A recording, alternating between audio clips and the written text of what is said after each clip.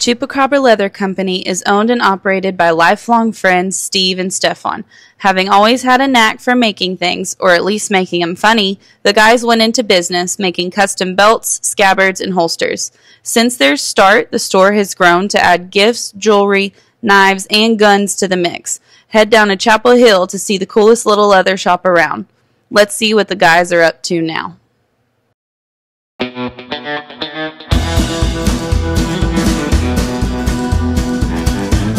There was some comments on our last videos, I seen a couple of them, questioning the truth of our story, and we will tell y'all right now, our stories are true. We may tell a joke every once in a while, and if we do, we'll let you know, but our stories happen. And the reason they did is because we didn't stay in the house.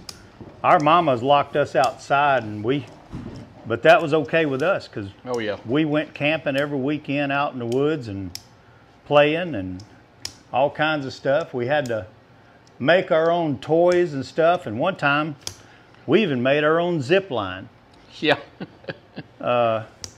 We took a piece of nylon ski rope and stretched it between two trees, and when we couldn't get it tight enough, we took a come along and stretched it even tighter. And went out Daddy's parts pile and found a pulley and a fan belt. Yeah.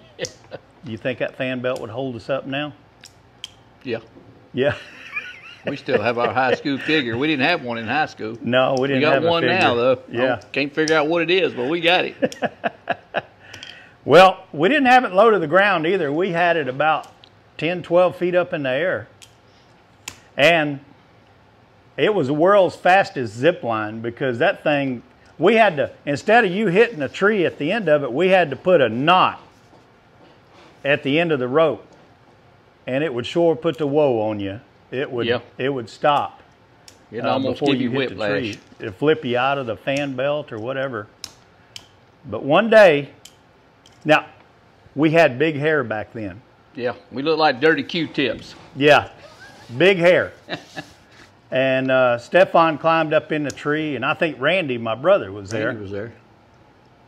And he lit down that thing, and I swear he got halfway, and it looked like he hit a knot. But what happened is got his head too close to the pulley and then sucked his hair in. Sucked all my hair out and found out I had a ear on that side. Yeah. And a tater fell out of it.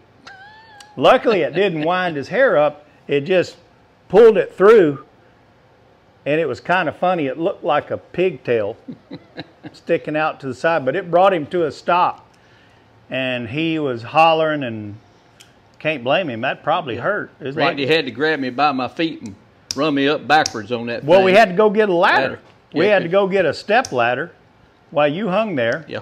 And we giggled as we did it, but we put the step ladder up and had to, pull him backwards to get his hair back out of it. But he learned then. Next time he rode it, he had his that head, thing out like that. Yeah, he had his that pulley head out to the side. So that is a true story. That really happened. Y'all got any questions? Y'all just shoot them to us online. Also, if you look down, I think my daughter Livy is going to link us over to YouTube. So you can go to our YouTube channel and see the videos. Adios, y'all. See y'all later. Thanks for looking at us. That thing on now? Oh, you can't say that. Damn, that was a water hose.